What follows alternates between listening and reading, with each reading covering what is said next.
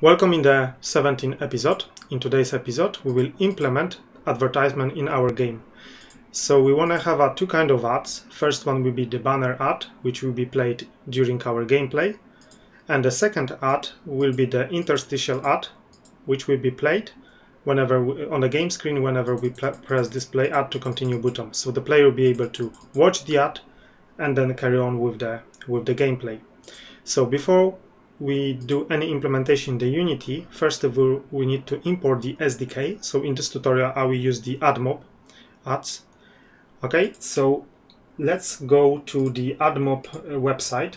So here is the AdMob SDK. I will put the link in the description below this video, so you can just press this link and you will be directed to this website.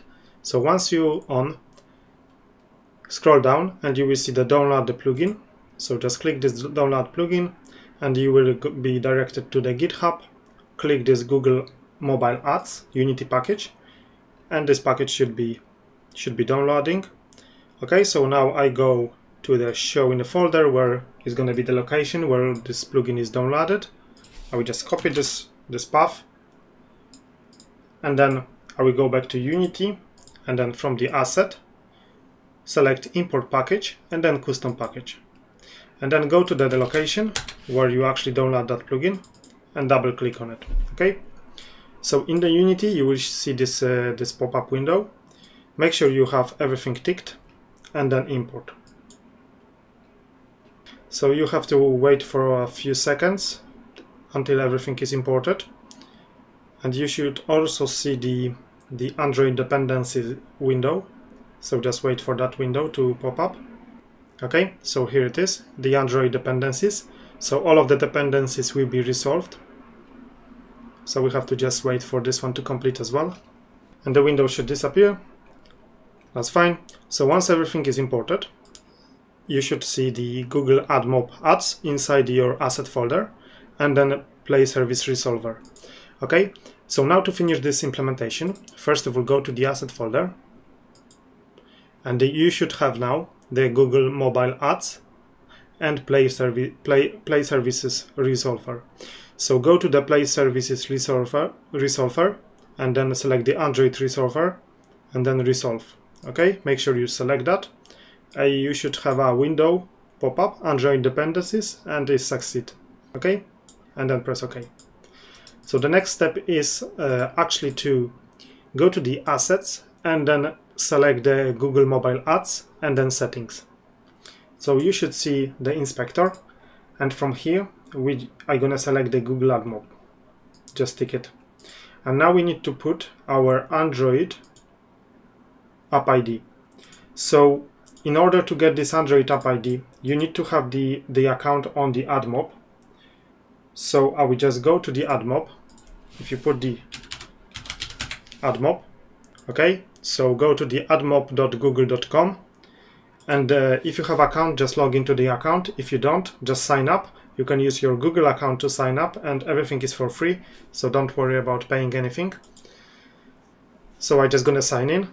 Okay, so here is my account, and from once you logged in, you will see the apps on the side. So I just select the apps, and here's all of my games, and then you can select the add app to create new app, and then we didn't publish this app yet, so no. And then put the app name, select the platform, which is Android, and then follow along with the instruction. I already have the app, so I'm not gonna create another one. But once you're ready, once you finish, you can go back to the apps, and your app should be on the list. So select your app. I'm gonna select the Sudoku, and then over here in the app settings, if you select the app settings, you will have the app ID. Okay, so just copy this number. You can select this icon from here to copy it, and then go back to Unity and then paste this app ID over here. So I'm just gonna use the test app ID because I have already released this game. Okay, so make sure you have this number in, and then once you've done it, let's go to the file and then save. So if we quickly go back to the web page to our AdMob, you will see that under the application, you can select the add units, and then you can add unit. And from here, you can select the banner, interstitial ad, rewarded, or native advance. Okay, so if you want to create any other advertisement, you will have to select one of these and follow along with the instruction. And once you've done it, you will have the ID number for the specific advertisement which we created. So this number will be used in our game as well. Okay, so let's go back to Unity now, and we are all set, and now we can start implementing our advertisement. So I will go back to the scripts folder, and then right click, create C# script, and I will call the script Ad Manager. Okay, and then let's open this up, Ad Manager, in our Visual Studio. In our Ad Manager class, we will not need any of the update method, so I just delete it. And the first thing we want to do is we want to put using statement. So right at the top, I will put using, and then Google Mobile Ads API. Okay, so make sure you put this one in. After you imported the plugin, this one should be available for you. So I will now create some few of the public variables. So first one will be public, string, app ID, public,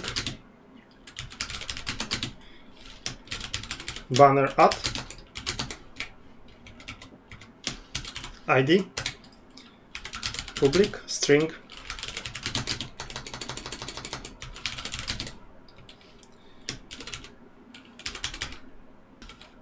interstitial ad ID. Okay, the next thing will be public,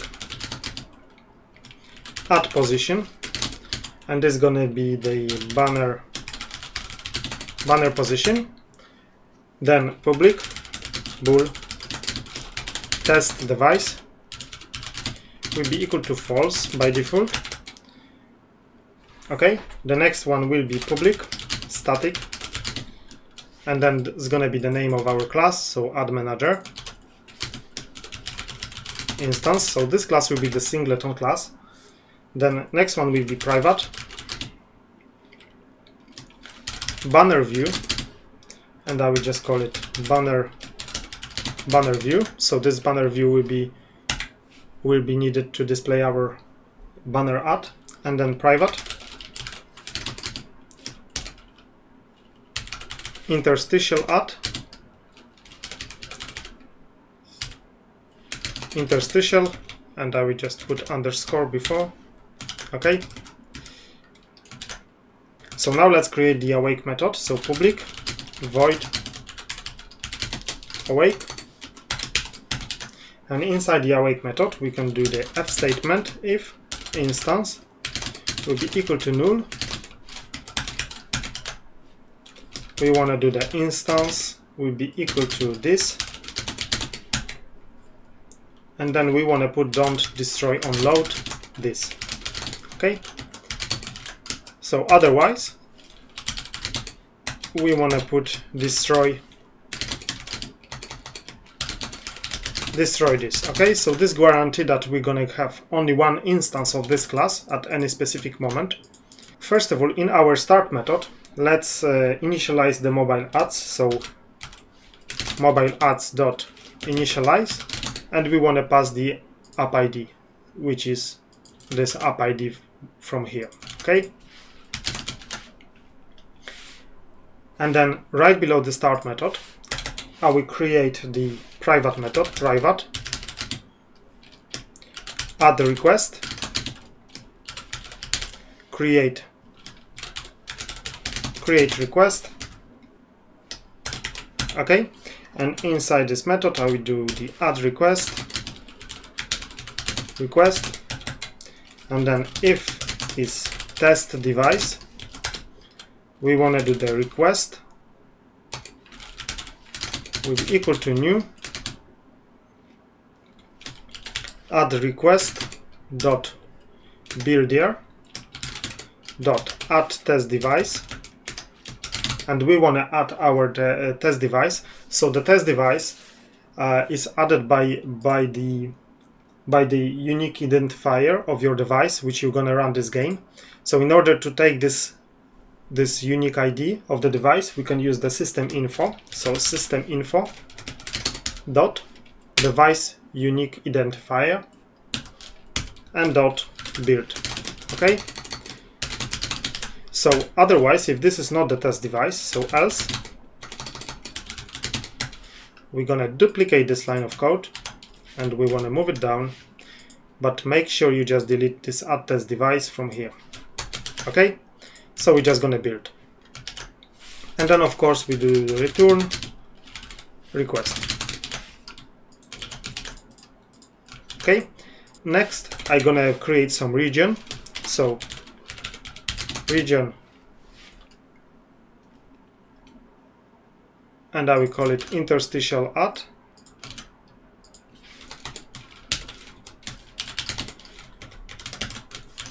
Okay, and then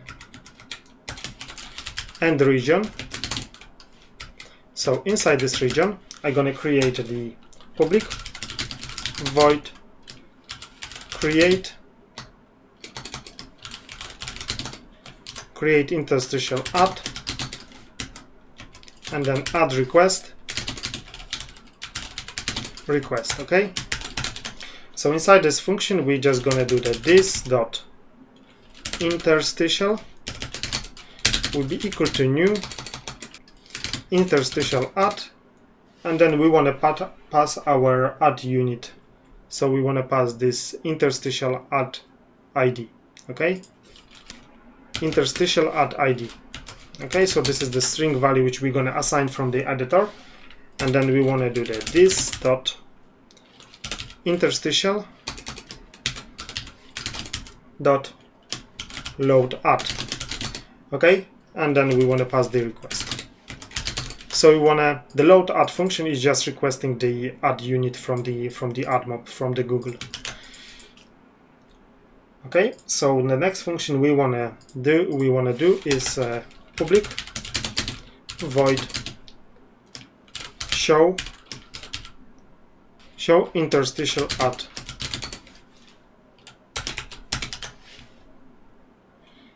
And then if this dot interstitial dot is loaded, so the add is loaded already, we just wanna do the this dot interstitial dot show. Okay, so if the add is loaded, we wanna show the add, and then after that we wanna do this interstitial dot load add. So we want to request the next add, and we want to put the create request. Okay, so that's it for the interstitial add. The one thing which we need to do is we want to create the interstitial add from our start method. So in the start method I will put this dot create interstitial add, and then we want to pass this create request. Okay, make sure you put this line of code in the start method, otherwise the add will not be created. Okay, so that's it for the interstitial add, and now let's look at the banner add. Okay, so I'll create another region, so region and then banner add.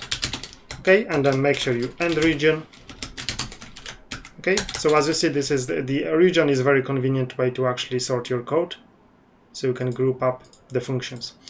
Okay, so for the banner add, we want to first of all create function public void create banner, and we want to pass the add request, and this is going to be a request.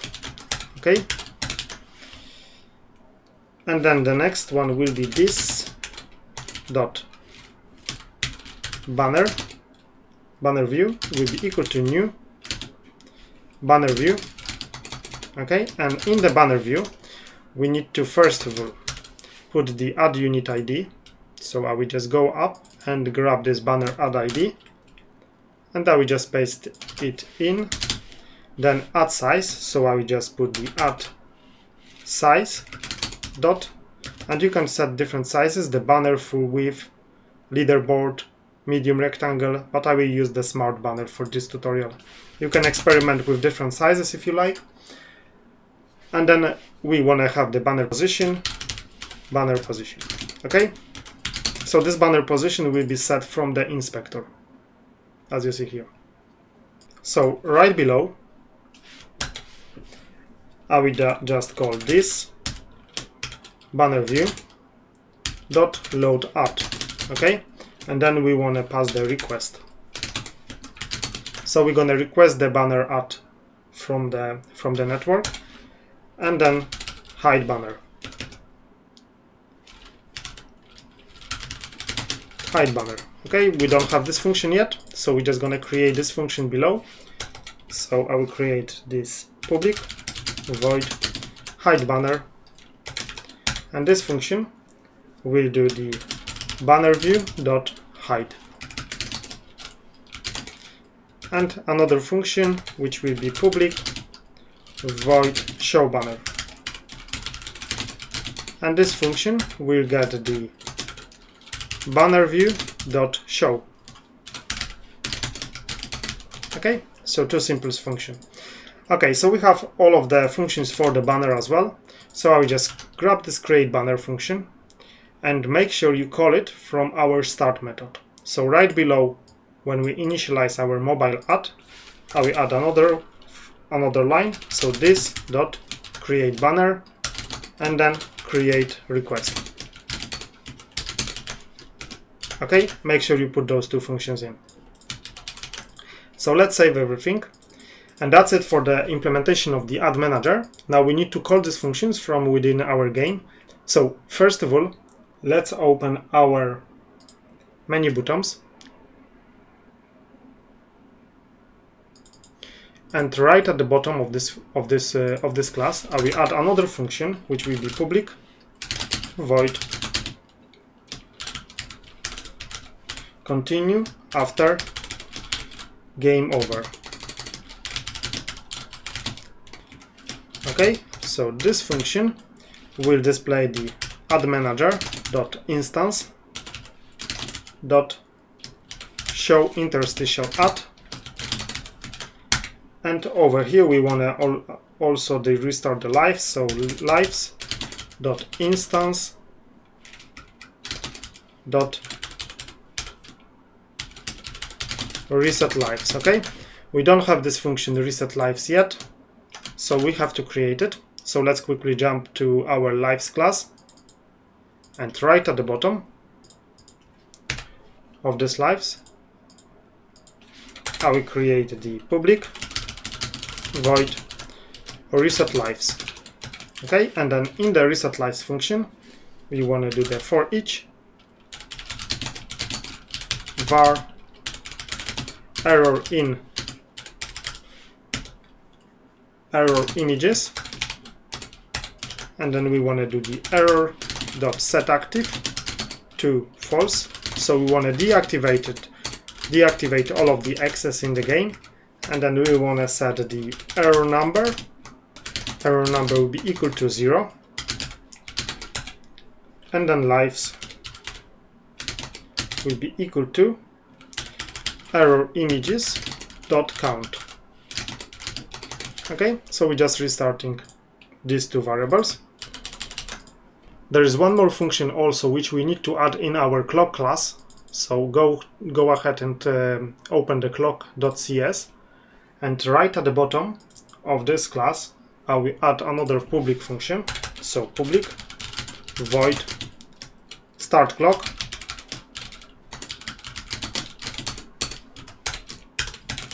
okay, and this is simple function. We're just going to restart the stop clock variable. So stop clock will be equal to false. Okay, so save it, and then let's now switch to our Sudoku grid class. I hope I'm not doing it too quickly. This is just the small changes which we need to make. So in the Sudoku grid class, right at the top in the start method, we wanna actually display our banner. So add manager dot instance dot show banner. Show banner, okay? So this is on the start, and then let's scroll down to the disable method, and right at the end of this method, of the disable method, I will just put the add manager dot instance dot hide banner.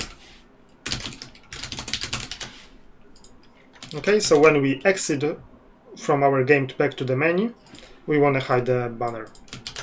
Okay, and then the last thing which we need to do is actually inside our grid square class. So let's open this grid square and scroll down to the onEnable function, and we need to attach ourselves to one game event. So let's put game events dot on game over plus equal on game over. Okay, and then let's copy this line and put it on the onDisable function, and make sure you change this plus to minus. So now let's implement this on game over. So right below, I will put the private void on game over. Okay, and inside this function, we want to check if our number is not equal 0 and number is not equal correct number. So this function is needed because when we display the game over screen, we're just setting the color of our squares to be red. So once the player will see the ad and go back to the game, we don't want that red color to stay there. We just want to clear down that red color and then all of the wrong numbers from the game. So this is what this function will do. So if this is the wrong number, we want to set the hasWrong value to be equal to false, and then set square color to be color.white. Okay, so we're just changing the color. Then number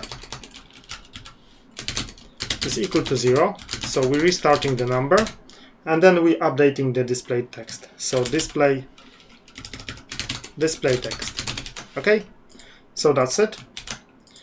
That's all changes we need to make, and then let's save everything, and let's go back to Unity, and let's the Unity compile all of the scripts which we modified. So now we want to create the new game object in our main menu. So right click, create empty, and I will call this object advertisement.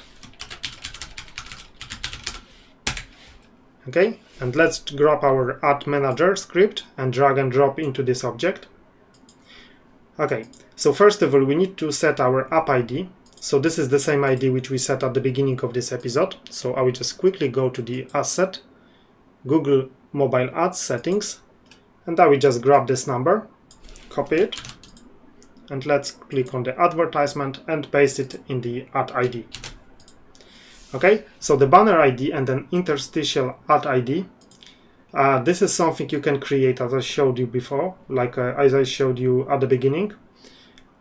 Or just for the testing purposes, we can grab the test one. So you can get the test numbers from the website, and I just put the link in the description as well.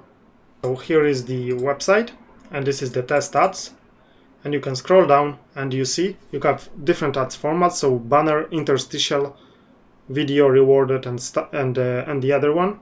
So I just copy the banner one, this number, and copy it. Go back to Unity and paste it in the banner ad ID. Make sure there is no space at the beginning. Okay, and then I'll go back to that website and then get the number for the interstitial as well.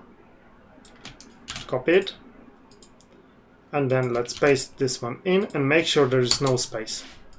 Okay, and then from here we can set the banner position, so you can experiment with different one. All of the options are displayed here. I will just select the top one, and then make sure if you're testing, make sure you select this test device. Otherwise, you can create a false impression. If you put the real number here, the one from your AdMob account, you can create the false impression if you not check this test device. Okay, so make sure if you're testing, make sure you just checked it. If you're releasing this game, you have to uncheck it. Okay, so this is something to remember. So let's save everything, save scene and save project. And now let's go back to the scene folder, and I will quickly go to the game scene. Let's open it. Okay, so in our game scene, I will go to the canvas, then game over pop-up, and then continue with ads button. Let's scroll down to the on-click events, and let's click this small plus. So when we press this continue with add button, first of all we want to grab our main camera and then drag and drop it onto the runtime object. From the function, let's select the menu buttons and then continue after game over. Okay, let's click this plus again, and then we want to get the timer, so grab this timer, drag and drop it into this runtime object. From the function, select the clock and then start clock. Okay, and then click this plus again, and then drag and drop the game over pop-up, so the game over screen. And then from the function, select the game object and then set active, and make sure this checkbox is unchecked. Okay, so we want to deactivate the game over. Okay, we can now do the file save and go back to the main menu, and let's quickly test our game if everything is working fine. So just to remind you, we won't see the ad in the editor because you need to run this game on your Android devices in order to see the ads. So we're gonna do that in a second, but first of all, let's see if everything is working actually when we press the button. So if you make 3 mistakes, you can play ad to continue, and then the timer starts. You have still 3 lives, and then you can continue playing. Okay, so everything seems to be working fine. Let's now test this game on the Android devices. So in order to do that, let's first of all go to our file, then build settings, and then make sure you are on the Android platform. And then in our build settings, in the scene in build, I have like an empty scene which has been deleted previously, so I'm just gonna delete it. Make sure you have the 2 scenes, and make sure your main menu is on position 0, not 1. So I just grab this main menu and then move it up. Okay, so the main menu should be on the position 0 and the game scene on position 1. If you have the other way around, your game will start from the game scene, and it will probably crash because all of the data is set from the main menu. So make sure you have the right order here. Okay, then I will click this player settings button, and over here you can set the company name. If you change this name, all of the Android dependencies will be redone.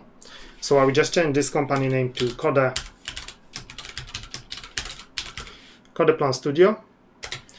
Press enter, and I think the Android, yes, the dependencies is just updating all of the stuff from the Android. So just wait for a second. Okay, seems like it's done.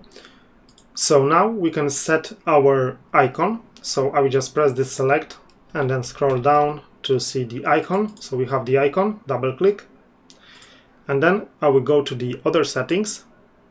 And over here you have your package name, which is the company name and then game name. And then you can set the minimum API level, maximum API level. This is going to be set when we're going to release this game. And then the script backend. Probably you should have it like .NET 4.x, but I will just leave it as it is now because we're just testing. But when you're going to release it, the Google Play Store required you to build the game for the 64-bit packages. So you will probably have to change this mono to IL2CPP, and then you probably will have to check the IMR64. Okay, but I will not do that now because that's gonna add a bit more time to the build. Okay, so let's scroll down to the publish settings, and in the publish settings make sure you have this custom key store unchecked. Okay, we want to have just the debug one. So close it, and then we can, if you have your Android devices connected to your game, to your PC, you can hit this build and run. But if you don't, or if your device is not recognized, you can do like a build. You can select the location where you want to build. So I will just select here, and then you can connect your phone, and you should see your phone in your PC, and then you can go to your phone and then create another directory and copy paste the APK which you're gonna build. Okay, and then install it from there. So I will just gonna hit for now build and run, and I will just gonna override the existing APK. Okay, and give it a second, and the game is gonna build. So as you see, I have the game on my device, and I'm running this game on the Samsung Galaxy S5.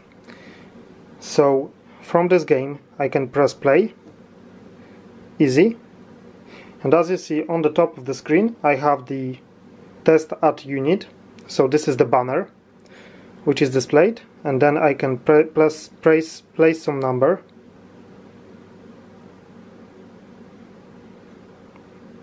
Okay, and then I have the game over pop-up.